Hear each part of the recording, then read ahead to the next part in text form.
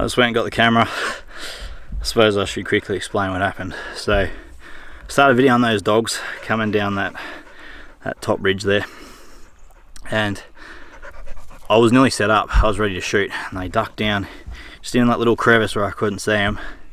The wind's real iffy. I thought they may have smelt me. I thought that might have been why they ducked down in there. So I raced up the ridge. I'm just looking down, watching Remy's body language. The wind was swirling though, so she couldn't really, she actually smelt where they'd trotted when I got up here. But yeah, no sign of them. And I seen a couple of wallabies just to my left here in this little bit of a thick spot here. And a rock fell down the side of the hill, and I thought, that wasn't a wallaby that did that. Had a quick look, and yeah, see this orange dog was probably like 40-50 yards. So got literally just set up over the bipod. It was rock steady, and then he comes down into little gut. I couldn't see him. Pops out 10 yards in front of me. So I literally was offhand with the lap. Parallax on the scope was set at 200 yards.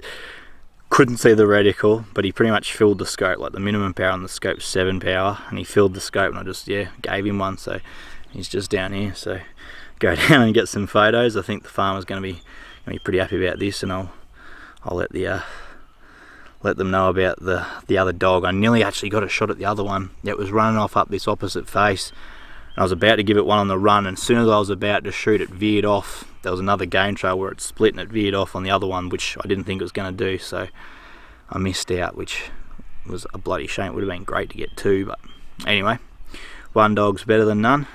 Yeah, so Remy and I were here, and that dog popped out at this stump here, which I've just ranged. Well, I'll range it now. It is 12 yards. So it was pretty close.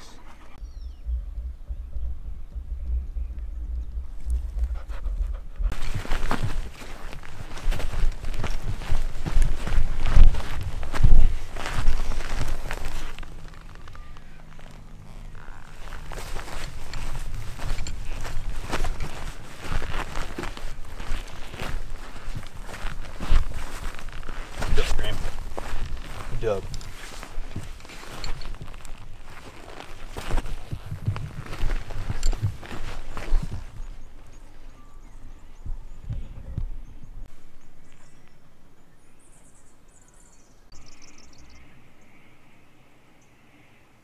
Well, it's not the biggest dog out, but it's not the smallest either. Big male dog. So pretty bloody happy. Shot was front on, exited out the side. Obviously I've got the nicest side on camera there.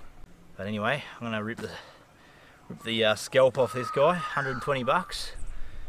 Thanks to the Victorian government. That's their bounty on these dogs. So it's $120 per dog and $10 per fox for anyone that didn't know. That's Victoria only. So that'll help pay for that $9 shot I just put into it.